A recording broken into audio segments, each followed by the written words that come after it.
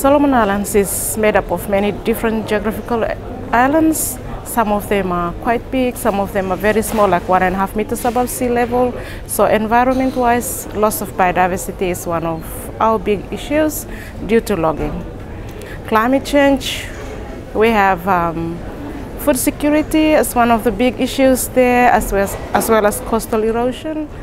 The communities, people who live out in the rural areas, they rely mainly on subsistence farming and fishing.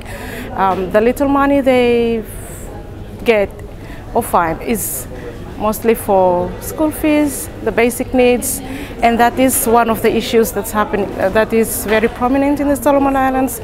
People they don't have access to money, so they resort to their natural resources, and with that comes, signing off rights, forest rights to logging companies to meet their school fees, to meet their basic kerosene for lamp, for energy. So on top of all those livelihood issues and development issues sit also the issues to do with climate change.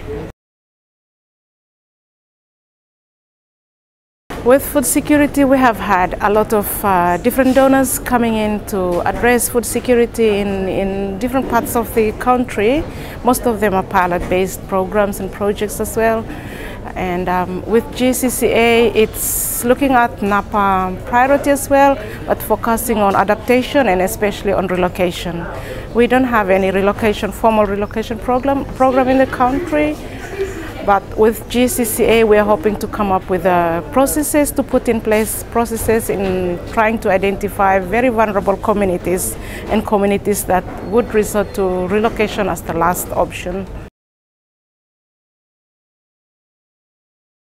What would be good for the communities would be helping them to help themselves.